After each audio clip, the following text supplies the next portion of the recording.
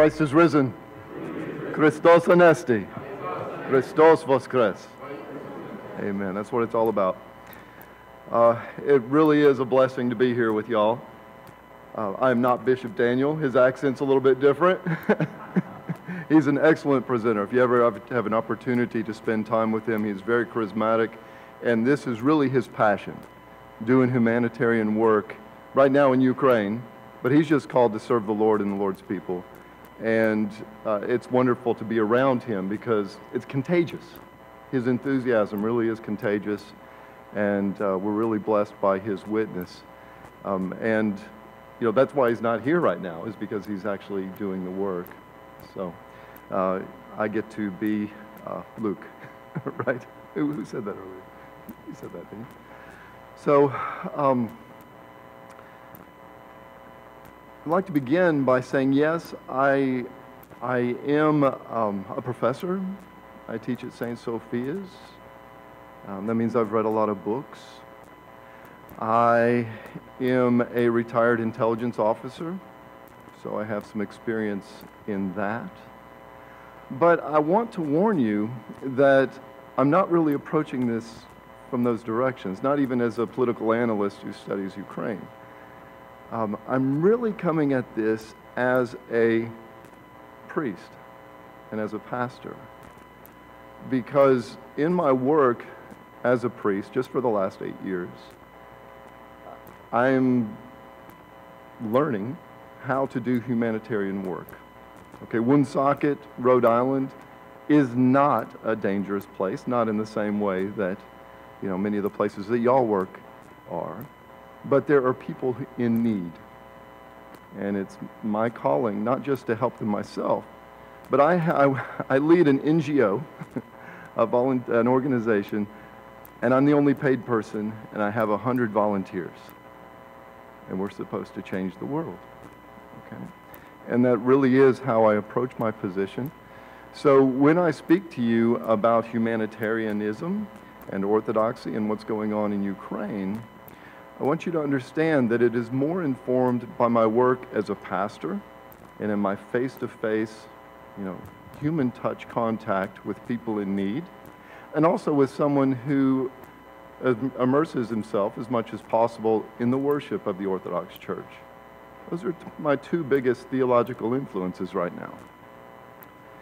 And I say this as a warning because I'm a dilettante when it comes to academics, okay? So one of my areas of interest is political psychology and moral psychology.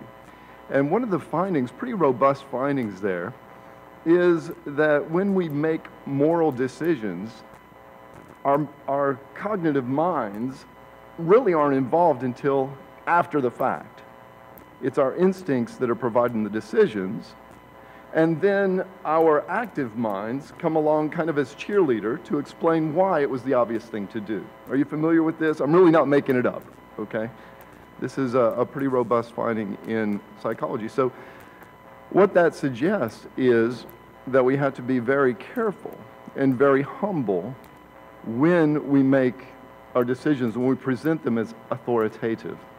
Okay? So that is why I'm warning you.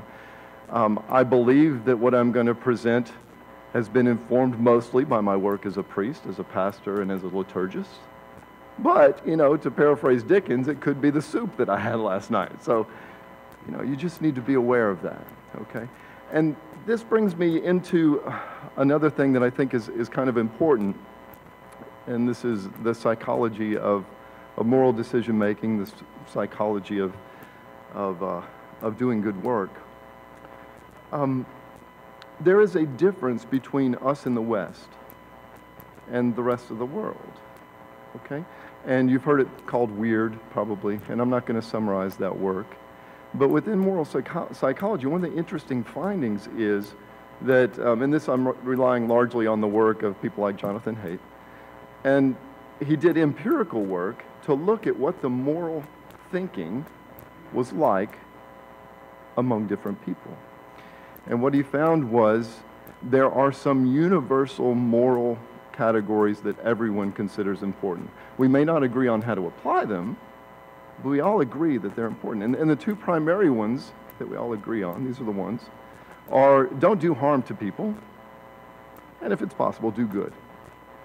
Okay? Everyone agrees on that. Glory to God that this is built in, and the fall hasn't taken that from us. And then the second one that we all share is equality. This is, when we find common cause, this is often the lowest common denominator of our work. But as Orthodox, we offer more. Our morality is broad spectrum. The fullness of the faith offers so much more than that. And to use Haidt's work, we have concepts like sanctity that inform our ability to bring aid to people, to help them become more human. We have concepts like loyalty, and concepts like purity and authority that resonate with us and that allow us to be humanitarian in a very special way and in a more complete way. Okay, but that's not what I want to talk to you about tonight. What I want to start with, following the example of His Eminence, is from the beginning. Right? In the beginning. Let's take stock. We have a world that groans in agony. It chews people up. I see it in Woonsocket. I saw it in Afghanistan. You see it everywhere you go. It divides them. It deprives them. It hurts them. And it does its best to take away their hope. It demeans and tries to dehumanize them. We have all seen this, and we are here because we want to do a better job helping all the world's casualties, victims, and collaborators. One of our problems is that this world has done a number on us as well. And honestly, this hampers our ability to help. And it does this in ways that are obvious, but also some that are more subtle. You see, we ourselves are victims and collaborators with the world. We ourselves need healing. We need the ability to absolve and distance ourselves from evil. This is not easy, but by the grace of God, bringing comfort and succor to others works every side of this problem. Let me explain by going to the beginning, and I mean this literally. Again, the world groans in agony. This is from Romans. And it is so much the realm of the evil one, and has been so perverted by the effects of sin, that Christ himself, along with the Apostle Paul and St. John the Theologian, used the word world, or cosmos, as a stand-in for wickedness. And all those who yoke themselves to it. This is what the world means in some theological contexts. But we have to remember that this was not always the case. One of the fundamental truths that is taught in Genesis 1 is that creation was very good in the beginning, and that humanity was created as its very good steward. As its steward, made in the image of God, humanity was given both power and responsibility. The power was that creation was blessed by its presence and blessed by its attention. The responsibility was to care for creation as God himself would care for it, as God himself did and does. The world was designed to respond to humanity, and humanity was designed to be an ontological blessing to the world. But what did we do? We failed in our responsibility. We decided to represent ourselves rather than God, and we fell from grace. As a result of this, our ability to bless the world was compromised. It still responds to us. But we have to admit that we are as much a curse to this world, and even the people we try to help, as we are a blessing. oftentimes. Genesis 3, especially 17:19, describes how we became a curse to the world. In response to us, it would offer up brambles, and we would have to work hard for every scrap of bread. Even the miracle of new life itself would be accomplished only with pain. Now, it is the accumulation of such curses, both intentional and unintentional, that makes the world groan in agony. It is this accumulation that makes those of us who live here look forward to a better time. And please note here that humanity itself is part of creation. It is part of the cosmos. We do not just hurt the world like, poisoning a garden or something when we sin. We further damage humanity itself. The results of this downward spiral are obvious to everyone with eyes to see and with ears to hear. Now, please don't misunderstand me. It is not that all people, hopefully even any people, mean to damage the world and cause harm to others. It seems to me that most people, most of the time, are just trying to do their best given their circumstances and their understanding of those circumstances. But the facts of Genesis 3 cannot be ignored. Even when we do something that seems good, there are consequences, what economists and political scientists call negative externalities that cause harm. Every action we make in this world is a compromise. Everything we do is bound up in sin.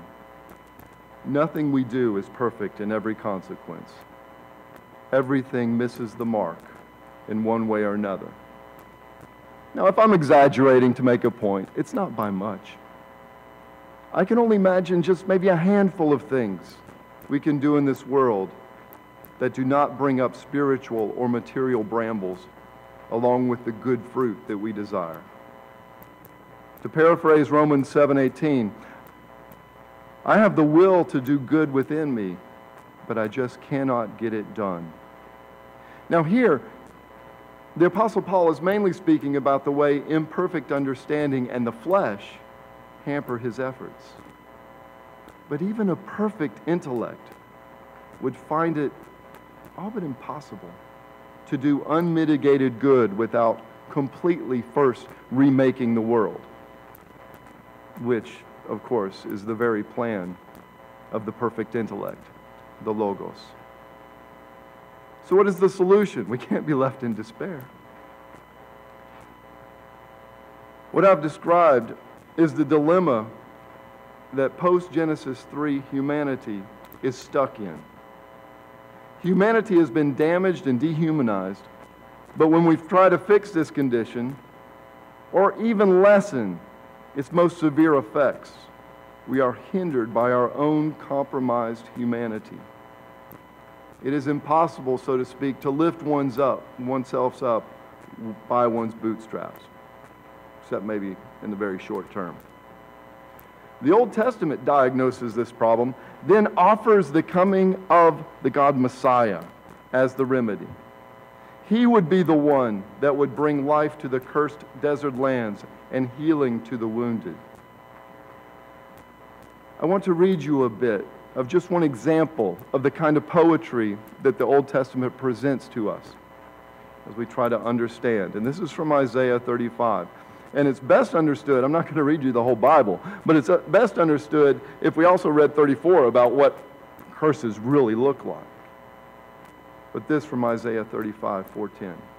Say to them that are of a fearful heart, be strong, fear not. Behold, your God will come with vengeance, even God with a recompense. He will come and save you. Then the eyes of the blind shall be opened, and the ears of the deaf shall be unstopped. Then shall the lame man leap as a hart, and the tongue of the dumb sing. For in the wilderness shall waters break out, and streams in the desert. And the parched ground shall become a pool, and the thirsty land springs of water. In the habitation of dragons, where each lay, shall be grass with reeds and rushes. And a highway shall be there, and a way, and it shall be called the way of holiness. The unclean shall not pass over it, but it shall be for those, the wayfaring men, though fools, shall not err therein. No lion shall be there, nor any ravenous beast shall go thereon. It shall not be found there, but the redeemed shall walk there. And the ransomed of the Lord shall return and come to Zion with songs and everlasting joy upon their heads. They shall obtain joy and gladness, and sorrow and sighing shall flee away. Now, that's a long passage, but I want you to get a sense of the hopeful expectation. Okay, the imagery is, the dry lands are always, an example of like a cursed place, a place that's desolate and devoid of any kind of hope or life.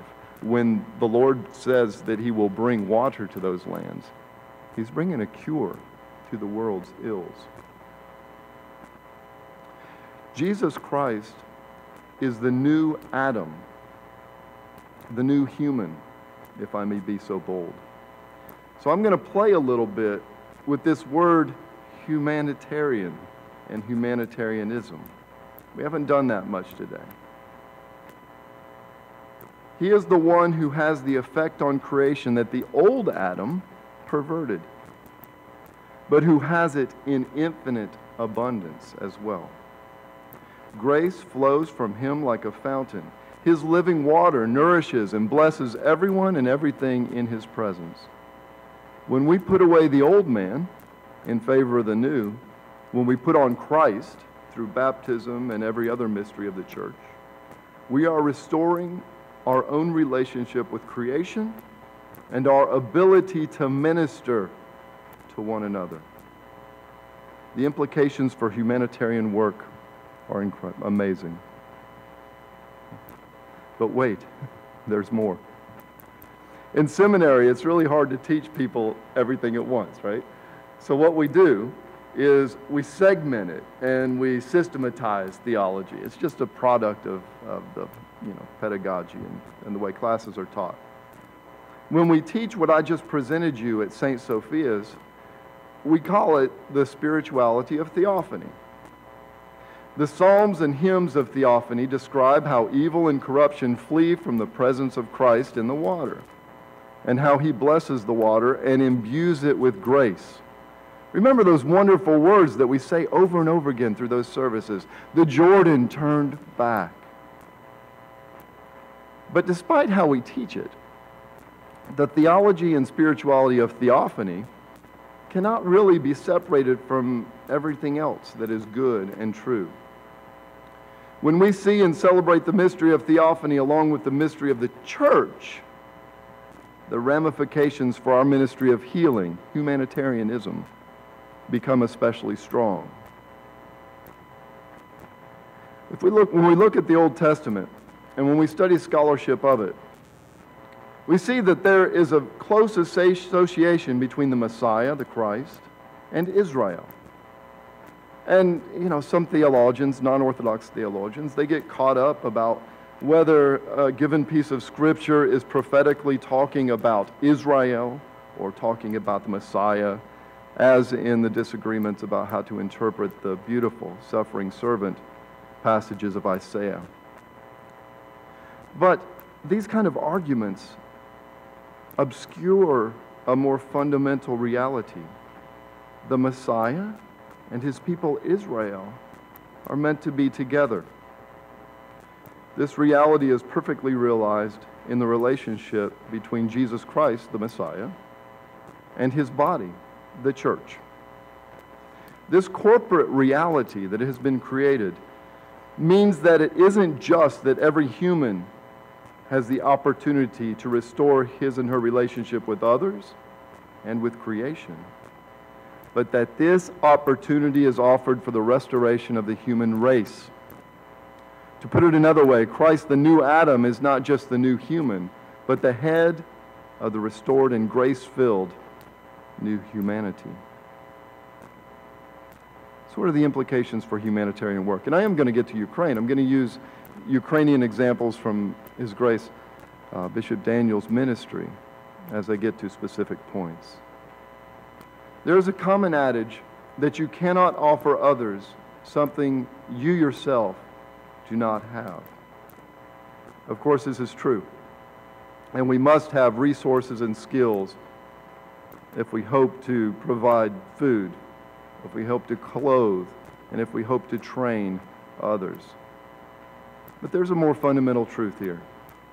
We must become human if we are to help restore the broken humanity of others. The new Adam is the one who is truly dignified, and it is in him and through him that the dignity of others can be most fully realized. How do we do that? How do we join the body of the new Adam? My plan here is to leave aside the formal requirements, the things that are most commonly taught in catechism class and so on, in favor of the work that we must do and with which this colloquium is most concerned. I will then provide examples from the humanitarian work of Vladika Daniel and the Ukrainian Orthodox Church of the USA. The first point is that if we want to become human so that we can provide humanitarian aid to others, we must help those in need. It's not optional. Jesus Christ summed up, as has been expressed so many times, I love it when people quote the Bible, the requirements of the good life as one given over to the love of God and the love of neighbor. And he spells out that the love of neighbor, he does this not just in the parable of the Good Samaritan, but in his comparison of the life and rewards of the good versus evil servant in St. Matthew 25. We are required to feed the hungry, to give water to the thirsty, clothe the naked, visit those in prison, and so on. It is through that kind of kenotic service that we become more human. Do you see the wonderful economics of this? We become more human, more like the new Adam, as we heal and help others. And that dynamic doesn't just stop there.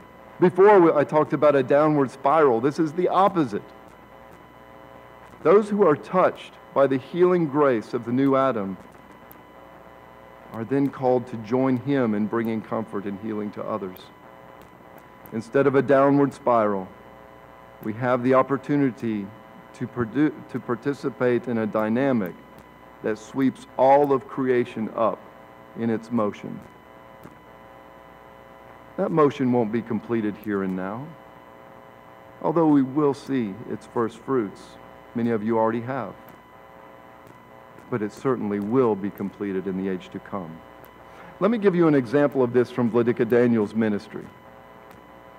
For 15 years, the Ukrainian Orthodox Church of the USA has supported orphanages for orphans that were affected by the radiation from the Chernobyl disaster.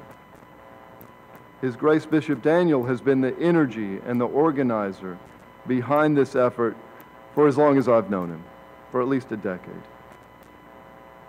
In addition to this, our St. Andrew's Society works with soup kitchens and aid organizations on the ground, like Logos in Ukraine, to provide services that the economy and government has not, for whatever reason. We also provide direct aid to support hospitals and wounded veterans. I'll speak more on that in a moment, in a different context. The second requirement for us, if we are to become human so that we might restore the humanity of others, is that if we want to be human, we have to deal directly with others. Everything is done in relationship. If we were to try and distill the salvific word of Jesus Christ to a set of transactions, this happens all too often, we'll miss out on the reality of his work. For instance, you will run into theologians who will argue about what the most important act of Christ was. They'll argue about whether the essence of the economy of salvation is to be found in his blameless offering on the cross. Others want to argue that it's the necessity of the resurrection. And others would focus attention on his very incarnation. But salvation, that is to say, the raising up of fallen humanity to the status of heirs of the kingdom of God, is a holistic act. And we lack the ability to understand it in its fullness, much less the ability to play intellectual Jenga with all of its parts. For instance, to the point here, it is silly to imagine Jesus Christ living in isolation from his people. It was love that drove him to empty himself for us. And that love assumes and requires personal interaction. His healing ministry was done in the community of others, and it was done in intimate contact with them. Now, those that know the Bible and the life of Jesus Christ will say, wait, he also did it at a distance. Yes, but even then, there were intercessors. It was still personal. It was still done face to face. Face-to-face conversations, sharing food at the same table, and providing a comforting touch and healing ministrations with our own hands is so much more powerful than delegating it to sterile bureaucracies and their SOPs. As I was preparing to take Vladika Daniel's place at this conference, I was overwhelmed by the knowledge that I had never done humanitarian work outside this country. The closest I had ever come was providing full-time intelligence support to the counterinsurgency and rebuilding efforts in Afghanistan. You'll have to admit that's a rather dubious comparison to the kind of work that you and that he are doing. All of my truly charitable work has been serving the communities in and around the parishes that I serve. For instance, working in soup kitchens, teaching life skills to the homeless, visiting the sick, the elderly, the grieving, the imprisoned, and running a food pantry out of our rectory. But if we are to take this point seriously, and I think we have to, we also have to recognize that all of this is local. Whether it's in Ukraine, whether it's in Kenya, it doesn't matter. It's face to face, it's local. Let me give you some good examples from Vladika Daniel's ministry about this face to face and the power of it. Our church, the Ukrainian Orthodox Church of the USA, we do send necessities to the 3 orphanages that we support. Okay, we send them diapers, which is always in short supply, you know, all the kinds of things we need, and money. But we also send mission teams, and Bishop Daniel leads these teams. At the end of each of the grueling day, and those days are hard, Bishop Daniel meets with his missionaries, and he draws out of them how they were affected by their ministry to these people with such broken bodies, massaging them, touching them, carrying them, and what it did to the people that they were serving. How it made them, the missionaries, more human. And then he brought it out and said that this is the kind of sacrificial love and service that is required of everyone, and about how it enables the least of these we are commanded to help, to feel the human touch of love. Now, the children's regular caregivers love the children. Of course they do. But these orphanages are understaffed continually. And so they have to do what has to get done. And things like massaging the back, singing with them, carrying them so that they can go outside and play, don't happen as often as the caregivers themselves would like. They're just overwhelmed. But the missionaries are able to bring the compassion of Christ to each of the afflicted children. These people then come home having seen the good that this does to the children and the good that it has done in their own lives. And then they share in that enthusiasm with their friends and parishes.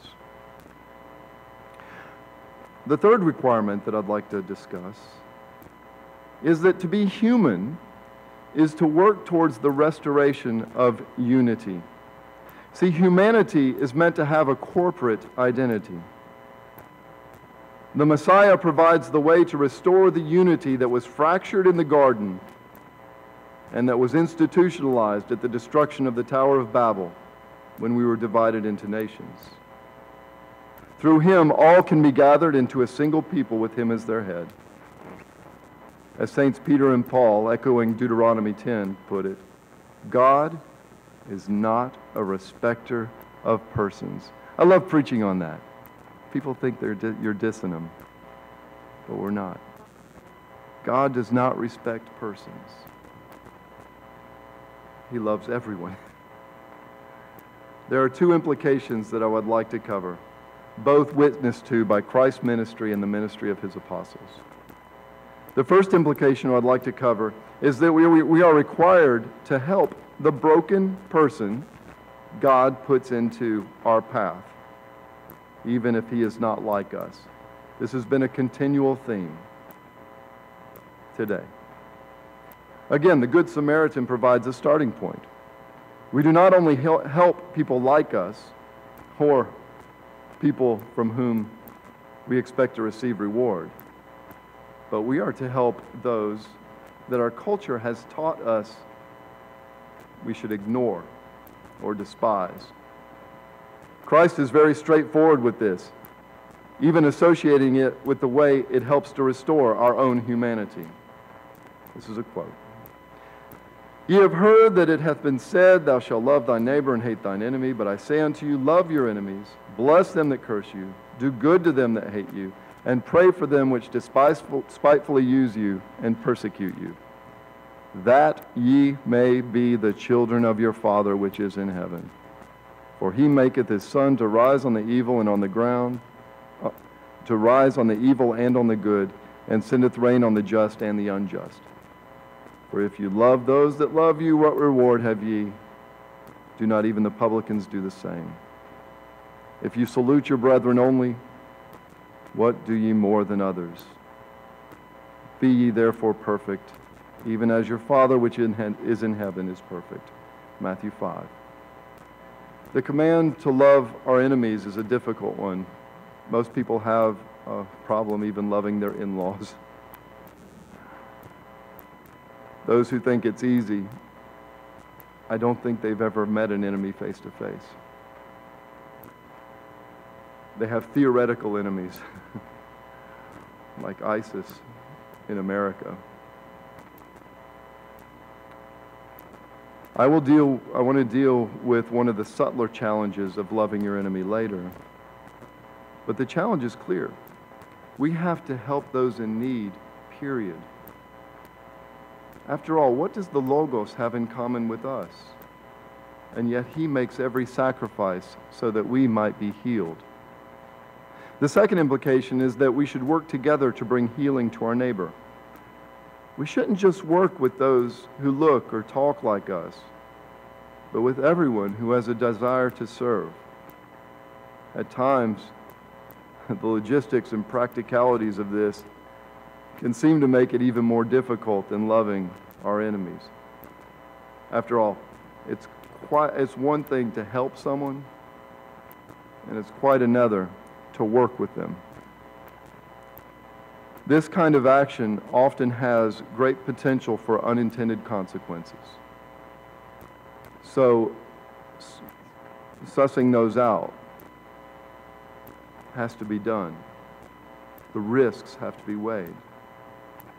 And if you think that this is unbiblical or unchristian to weigh the risks, I'm afraid that you may be wrong. Because Christ, in the gospel as presented by St. Matthew in chapter 10, gives that kind of advice when he's sending his disciples out to change the world. He says that they need to be wise as serpents and harmless as doves. And that's in the context of finding allies in their ministry. The mutual work that we propose to encourage with this symposium carries little danger and so many compelling benefits. Most notably, we witness to the unity God desires when we do this together. We grow in the unity that God desires. And we do the kind of work God requires more efficiently. Let me give you some examples of, and in the session after, when I finish, I'd love to hear your examples of times when this kind of coordination has really led to disaster and also led to great blessings. I've seen both. First, I'll share with you some examples from Vladika Daniel's ministry. It is true. This is a knock that is often made against the Greek church and the Ukrainian church in America, that a lot of our aid effort, maybe even most of our aid effort, focuses on serving people in Ukraine. But even in that, we are following the spirit of Christ's command because we are serving people from whom we could never expect anything in return. These orphans may live in Ukraine, but what does a deformed child have to pay us back with? Well, you know the answer. I mean, their love and transformation. But that's not the kind of transaction that Christ is warning us against. Homeless people in Ukraine are never going to pay us back. Wounded veterans, either. And Vladika Daniel has even noticed how much he has changed since coming to America. He loves Ukraine, and he loves Ukrainians. But he has given himself over completely to the role of a bishop of the Orthodox Church here in America. The service ethnic churches in America provide to their native homelands should not be discounted because of the love the providers have for their old countries and people, especially when they sacrifice resources that could be used to build up their own communities and people more like them, in this case, Ukrainian Americans. The sacrifices are real. The love is real. And it really bothers me when people demean it and belittle it. One local example of answering the call to find allies outside of one's tribe, and this is truer and truer among our ethnic churches here, is that the UOC USA does not just serve or ordain Ukrainians or Ukrainian Americans to ministry. I'm a product of the truth that my bishops do not respect persons when it comes to selecting ministers. In addition, our ethnic parishes are full of people who have little or no ethnic heritage. Let me give you an example you're more interested in. Has to do with Ukrainian politics, and I'm going to be very careful. If you want follow-up questions, I'll be happy to answer them. We may turn off the camera.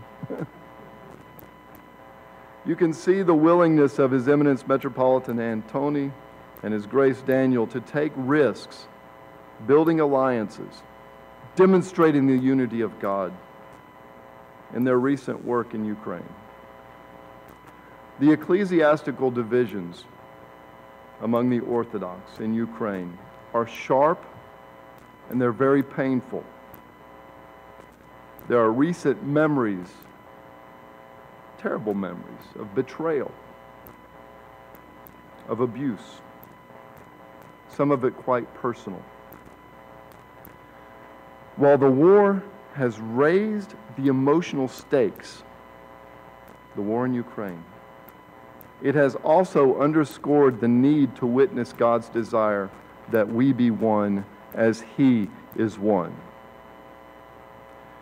Few people, me especially, would not have guessed in a million years that I would see a picture of His Eminence, Metropolitan Antony, standing next to His Holiness Patriarch Filaret of the Ukrainian Orthodox Church of the Kievan Patriarchate.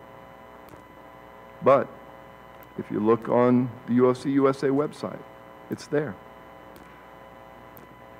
Right after pictures and press releases of all the religious groups of Ukraine, plus Metropolitan Antony and Bishop Daniel, who have a special relationship there, meeting with the President of Ukraine.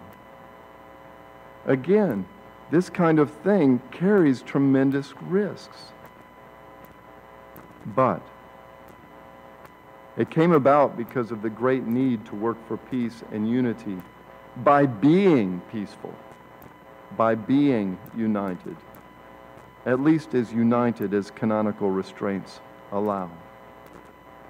These meetings, in turn, helped further prepare the way for the ecclesiastical and Eucharistic unity, hopefully, between two of Ukraine's Orthodox churches, the Ukrainian Orthodox Church of the Kievan Patriarchate and the Ukrainian Autocephalous Orthodox Church, neither of whom are part of, canonical world orthodoxy. Lord willing, this kind of reunion, this kind of healing of very painful wounds would serve as a stepping stone, to mix metaphors, towards bringing these two groups into communion with world orthodoxy. This is our hope. Such relationships, and you can imagine similar things in your own ministries, have to be treated carefully so as not to scandalize the weak and to avoid the possibility of being dragged into the darker corners of local politics that an outsider can never understand.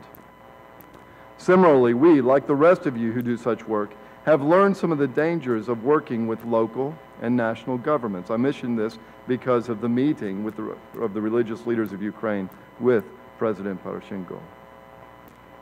Corruption has been mentioned before, and other inefficiencies lessen the amount of time and aid that can be shared.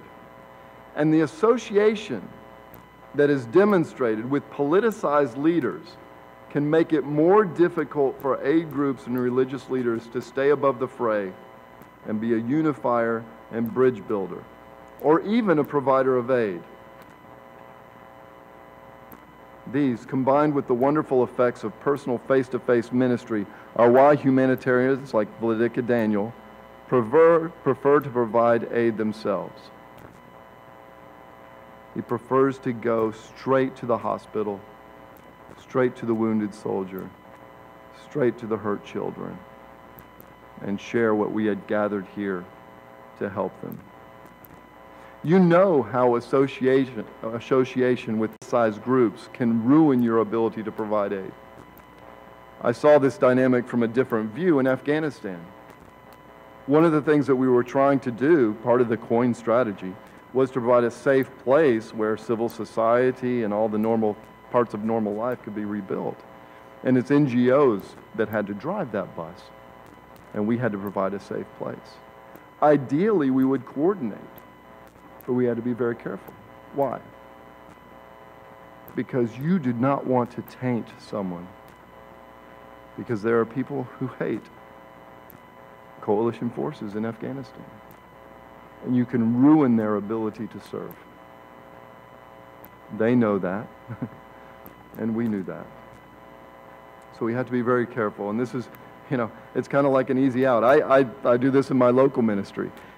If the government tells me that if I want to run a soup kitchen, I have to get, all this kind of extra code stuff, we're not going to do it.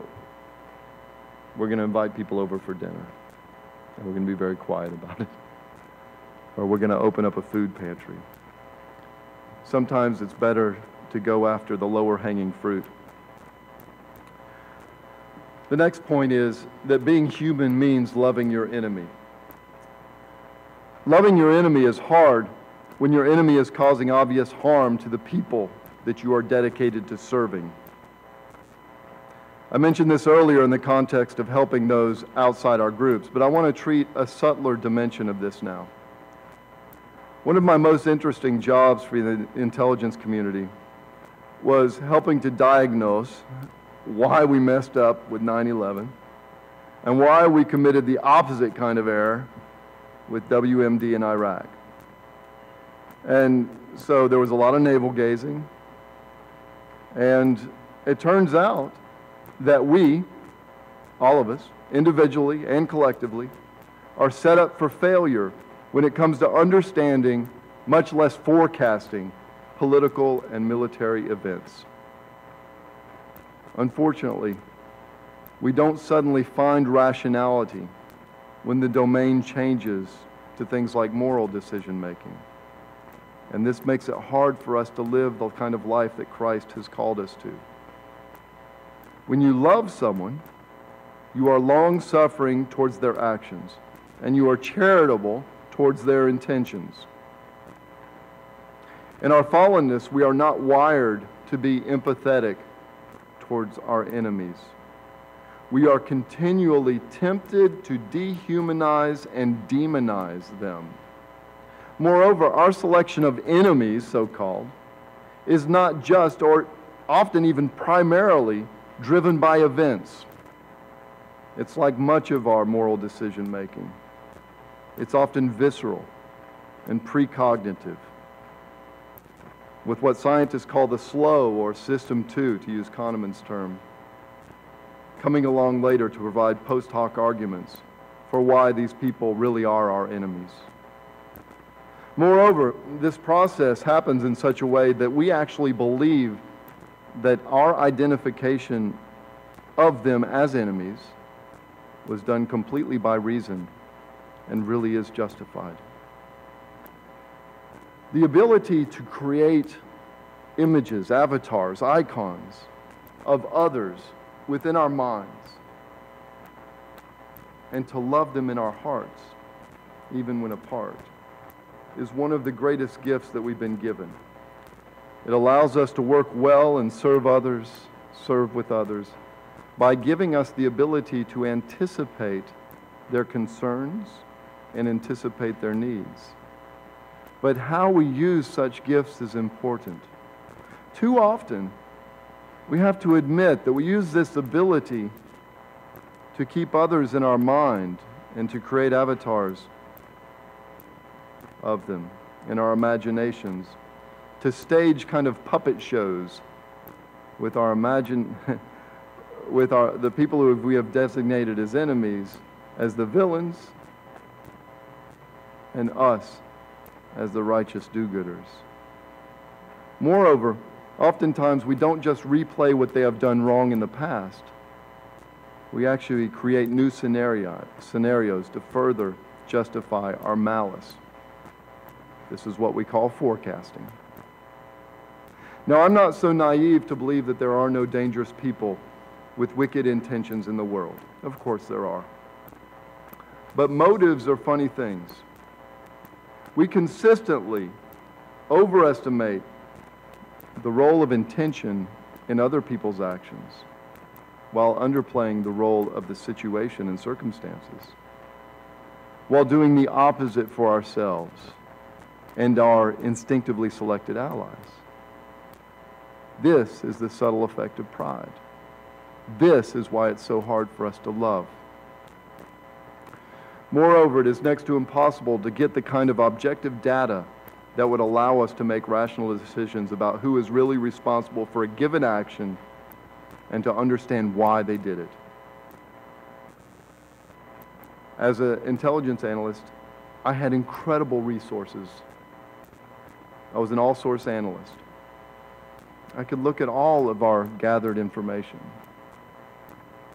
But I couldn't free myself from my prejudices, and neither could anyone else. The information was never enough. It was often conflicting. It was impossible for us to be able to understand what was really going on. I'm not exaggerating by much. This should create within all of us a strong sense of humility about our ability to judge others and especially their intentions. We have to be humble when we try to discern why people do what they do. Love requires it, and love requires charity. What might this mean for humanitarian work? It seems to me that it provides another reason to help people with our own hands. We seek out and we serve those who have been damaged by the world. We recognize the hurt. Pain is easy to see, even when we don't understand its causes. There is little need to place blame when we are healing with our own hands. It's only when we move towards advocating political solutions that the proper placing of blame becomes important to us as humanitarians. Unfortunately, that is also when it is most difficult to be objective. When it comes to this kind of advocacy work, only those with great or very little humility have the ability to think rationally and to place blame objectively. I'd like to conclude with two, I think there might be more controversial points. I've brought these up in ecumenical work. I work with the Council of Churches in things like the faith and order, and we deal with topics like poverty and stuff. And, you know, I'm always the odd one out there. The first point goes back to the idea of us as part of the new humanity, the body of Christ. One of the signs that Jesus was the Messiah was his miraculous healing ministry. He was the one through whom the world was made, the one who created humanity. He was the omnipotent one incarnate as man. He emanated grace continually. But even so, he did not heal everyone. His healing ministry back then was not just designed to bring relief to those relatively few people who were healed. His purpose was also pedagogical, designed to demonstrate that he was the God-man Messiah and how his work should be done. As part of the body of Christ, we have to recognize that we cannot comfort and heal everyone. You can't. We also have to know that this in no way diminishes the importance of our work. Heaven forbid, do we really think that we are better than the Messiah, Christ Jesus? That work is not just about bringing help to those in need. It is about restoring humanity and preparing the world to take part in the great restoration that is to come. My second point, and this one I still struggle with, it's harder for me to express, and it's the most likely to be misunderstood. I know this because people have almost thrown things at me when I bring it up. I don't know how widespread this is, but among many people that I work with, or talk politics with, we increasingly behave as though we believe that people cannot have dignity while they are poor or while they are suffering from inhumane conditions. By this, and maybe I'm exaggerating a little bit, but all of the effort of many groups is simply to lift people up in order to make them more human. One of the things that Orthodoxy offers is the ability to bring joy and comfort to someone regardless of their circumstances. This is what the way of the ascetic life is about. It's the ability to sustain contentment, to sustain hope, the knowledge of self-worth, no matter what your circumstances are. It seems to me that this is something that the world needs to hear. I don't know how we get it to them, but if we keep this light under a bushel, I know that we'll be judged for it. We have the tools not just to feed them, but to allow them to be invulnerable to the world. And I think we really are responsible for bringing that kind of strength to those who have been hurt. So here we have come full circle and to the end of my talk. We restore the dignity and humanity of the victimized and the dehumanized by loving them, by serving them, by treating them as persons made in the image of God. Through this, we are perfected. We become more human. But through this, they are reminded that as sons and daughters of God, they should be loved. This is one of the most powerful gifts that our ministry offers to us, is the ability to change lives through the application of love, by looking someone in the eyes, by spending time with them, time that no one else has ever spent with them. I know that Your Eminence has done that. You've seen how people respond to that kind of sacrifice. It's never been done for them before. And when you do it, they know Christ in a way that they could never learn from a book. So I think this is our calling.